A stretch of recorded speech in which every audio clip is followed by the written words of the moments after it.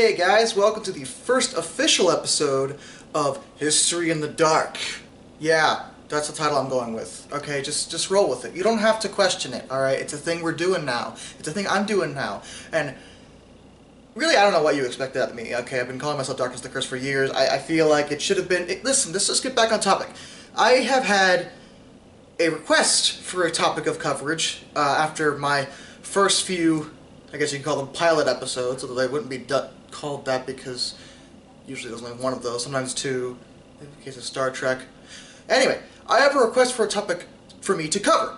And, you know, at first I didn't really want to do it because, okay, I understand why people are interested in this topic because they were the largest battleships ever made, and that makes them a lot more interesting in theory.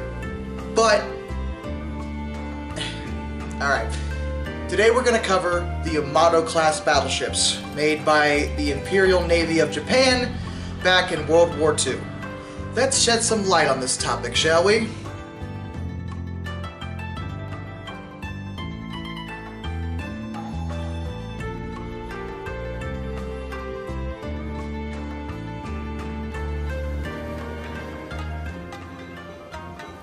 As I said, the Yamato-class battleships you'd think would be really interesting to talk about because, yes, they were the largest battleships ever created. The first ship in the class, named Yamato, was laid down in 1937 and was formally commissioned in 1941 right after the attack on Pearl Harbor.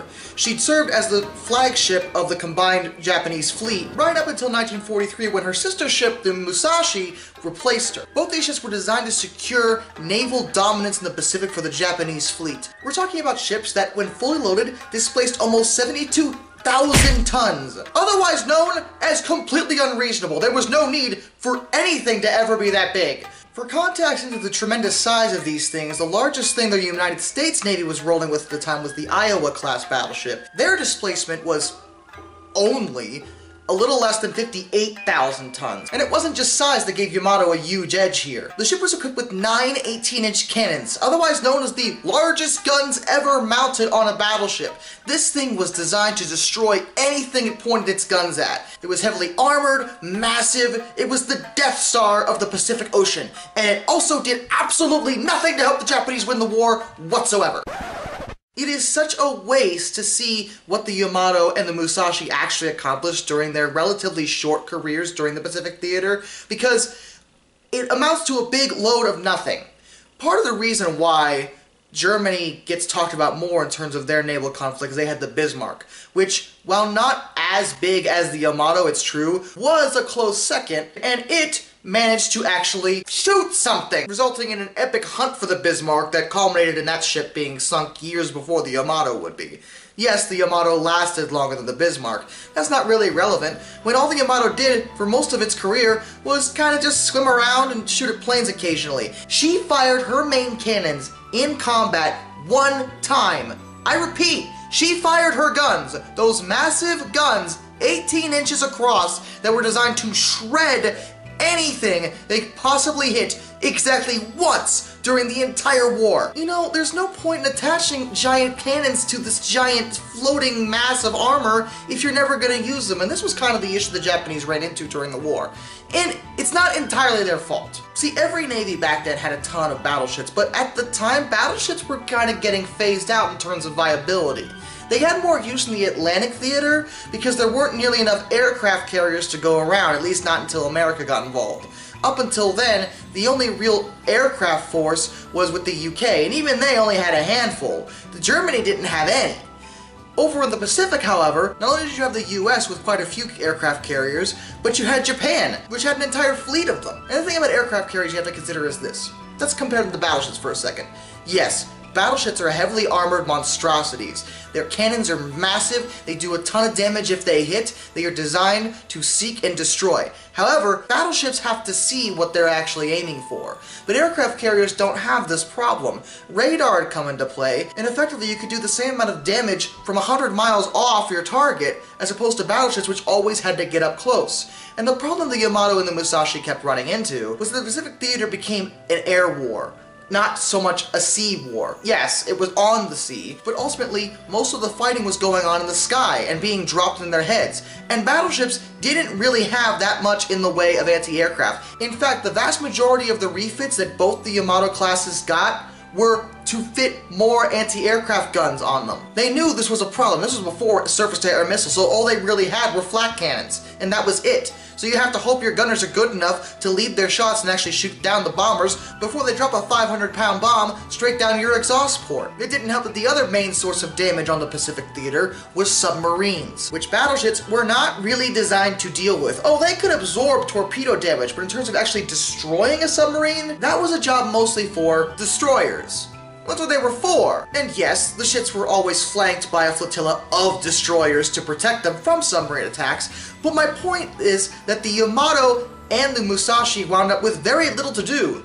In terms of battleship versus battleship engagements, it basically never happened during the Pacific War, at least not where these two ships were involved. It didn't help that both sides were really against actually deploying their battleships to fight one another. Neither the US nor Japan thought it was a good idea to throw their main battleships, their main fleet force, straight down each other's throats. So they never did it. They always diverted their fleets around. Any fighting was done from a distance via planes or secretly via submarines. It was never done toe-to-toe when it came to their main battleship fleet because it was much safer to destroy those kind of ships from the air or from submarines. The only time that really happened was when they were fighting over territory and both fleets had to show up at a specific island, which also happens to be when the Yamato did fire her cannons, but even then, that was mostly to protect the island from the Marines. That was also the same battle where they got deluded into thinking they were about to engage the main US fleet when they weren't, and turned around when they had the advantage. So that was good. This was also the same battle where the Musashi was finally sunk after being hit by an estimated 19 torpedoes and 17 bombs, otherwise known as all the explosions. Just all of them. At once. The Yamato would survive that battle, but she would go on continually to be mainly a troop transport, which is what the battleships were basically doing mostly up until that point, and never ever firing her main guns ever again. She wound up being assigned to Operation 10 Go. See, at this point, Japan was a little on the ropes when it came to the Pacific theater. The war was not going well for them. They were being pushed back at every turn, and America's next step was to take over Okinawa. Japan did not want the Americans to take over yet another island in the middle of the Pacific, because it would just let them have one more staging point towards the Japanese mainland. So the Yamato's part of this plan was actually very strange. Her job was to beach herself on the island, and that would result in her being a nigh impregnable, unstoppable fortress that would fight until the bitter end. There's so many ways that doesn't make sense to me. Like, I get they were desperate, and I suppose it's better than the kamikaze operations that were going on at this point when it came to the Japanese forces, but at the same time, you have to consider a few things. It's true the Yamato was being shipped there with a full load of, armaments, but you have to be able to resupply not just the armaments on board, but the sailors on board, like with food and water and everything. And, a battleship is hard to destroy, it's true, but at that point, I feel like it would be easier to sail around the thing, because suddenly its maneuverability was irrelevant, because it couldn't go anywhere. It didn't matter anyway, because it never got to the point where it was able to beach itself. She was attacked and sunk on her way there, capsizing and resulting in one of the most massive explosions ever detected from a warship. The fires that were raging on board must have triggered one of her magazines, because she went up with a mushroom cloud. No, it wasn't actually a nuclear explosion, but it looked like one. In fact, some sources say that the explosion was so large that some of the American aircraft flying over her were actually destroyed from the shockwave. The vast majority of her crew would not survive. But that's at the end of the story. See, many people assume the Yamato-class battleships only consisted of 2. And that's technically correct, but not exactly so. See, there was a third sister to this little trio of massive warships. It's just the third never got turned into a battleship. Her name was the Shinano, and while her hull was laid down with the intent to create yet another Yamato-class battleship, Japan decided about this point in the war they needed more carriers. They'd lost 4 of them at Midway, so they kind of needed to replace some of those. So, since they had this extra hull, they figured, well, why not build just a giant carrier? And that wasn't the worst thought. It wouldn't be the first time a hull that was intended for a different kind of ship was adapted to something else because the needs called for it. But the Shinano was not a well-designed carrier. Partially because she wasn't designed to be a carrier, but also because her design was ultimately rushed. In fact, when she was launched and ordered to sail, her watertight doors weren't even functioning. The automatic pumps weren't functioning. So if they were hit by anything, there was no way to deal with the damage. They had portable pumps, but the crew wasn't trained to use them very well. Captain Toshio Abe even asked his superiors if they could delay launching the ship to let some of the parts of it get completed. At least make it so that, you know, a hit might be survivable. But High Command said, absolutely not. Sail that thing, right now. So he did, and it did not go well. I don't think I should launch unless the ship is finished. Launch the ship! Yeah, but like the pumps don't work, and there's a bunch of, you know, civilians on board trying to finish construction. Launch the ship! The watertight doors aren't even in place. I can't even shut them properly. Launch the ship! One of the reasons Shinano is a bit more obscure is that A, there's only 2 pictures of her ever taken, B, she only lasted 10 days after she was launched. It didn't help that when they were designing all of the Yamato-class ships, there was intense secrecy, which is hilarious to me, because you're designing and building the largest battleships in the world, but you want to be top secret about it? Like, nobody can discuss this massive giant thing we have in the harbor. Like, you know, people can see that. Apparently at some parts during the Yamato's construction, they would have like drapes over it so no one could see what they were doing. Like, they were really gonna hide the biggest battleship in the world behind a cover, but okay guys. I think there's a battleship over there. There's no ship here. It's pretty big. No ship here. It's like a giant shadow. I see no ship here. Covered it with a drape, but I can still see it. No, it's there. I'm pretty sure that's a boat. It's big, it's a mountain. It's a big mountain. It's huge in the middle of the harbor. Just shut up. There's a boat in the harbor. It displays so much water that my house is flooded. It caused a tsunami. I can see it. And when they were building the Shinano, the workmen were actually sworn to secrecy, and speaking about the ship's construction would actually be punishable by death. And it must have at least worked somewhat from an intelligence perspective, because America actually didn't know about the Shinano until after the war. The Shinano wound up being sunk by an American submarine, the Archerfish, which was commanded by Joseph F. Enright. It's probably relevant before we get to the end of the story to say that the Shinano is the largest warship ever sunk by a submarine. So, you can see where this is going. But I think the worst thing about the Shinano in particular is that she probably could have been useful for the Japanese during the war because she was an aircraft carrier. That was more useful than the battleship. Redesigning her as one was a good idea, if only they'd done it properly. But there was so much misdirection and nonsense going on when it came to the engagement between the Shinano and the Archerfish. Theoretically, the Shinano could have outrun the Archerfish. Submarines were not very fast, and the Shinano did have a higher top speed, except that one of its components overheated, so it couldn't actually reach that top speed. Also, the zigzagging it was doing. That's when ships do kind of the zigzag formation, designed to avoid enemy subs.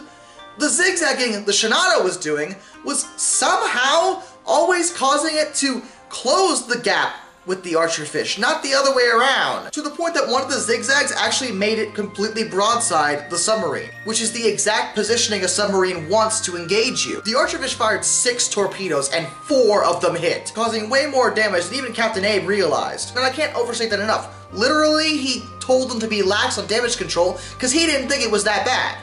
Sir, we have to start damage control immediately. No, it's fine. What do you mean it's fine? Don't worry about it. There's 4 holes in the ship! No, we'll walk it off. That doesn't even make it in context! It was only after the ship started listing, and continued to list, that eventually Captain Abe was like, oh, yeah, maybe, your ship is in a bad state. Could have been the explosions. That's just my thought.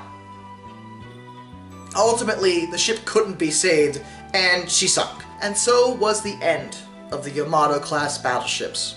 All 3 gone. All 3, well, remembered. You gotta give them that. People do like battleships. They're good for PR when it comes to navies all over the world. They represent the might and power of a country's naval force. They just look powerful, and they feel powerful. You know, you feel invincible when you're on board a battleship, but ultimately, it's not relevant in the face of aircraft. The scope of war was changing at the time. Back when it was just ships fighting ships, you know, you could get away with having a massive, you know, horrific ship that just blew the crap out of everything before it. But whenever you have a bunch of gnats flying around you, and you just can't hit, dropping bombs on your head, what are you gonna do about that? You're just a bigger target at that point. The Bismarck learned that before the Yamato-class did, and then both the Yamato-class battleships were sunk by aircraft. The Shinano was lost to a submarine, but even that was newer technology. So sadly, battleships were rendered obsolete during World War II. There were a few that served a little later in some other wars, but for the most part, you don't see them anymore. And nowadays, navies replace them with, well, aircraft carriers and missile boats are mostly used in the grand scope of things, and gone are the days of the majestic battleships of old. But people like to think about the Yamato in terms of the pride it represents for the Japanese armed forces back then. And I can't say I blame them. It was a huge ship, it was an impressive achievement from a construction point of view, and ultimately, they were pretty cool boats at the end of the day. So, till next time, this is Darkness, and I bid you all a fond farewell. Hey guys, I hope you liked the video. Welcome all newcomers, and welcome all oldcomers. I'm hoping to make more history videos just like this one for this channel, and I hope you'll stick around to, well, watch them. It's a little silly for me to make them if you don't watch them. Just throwing it out there.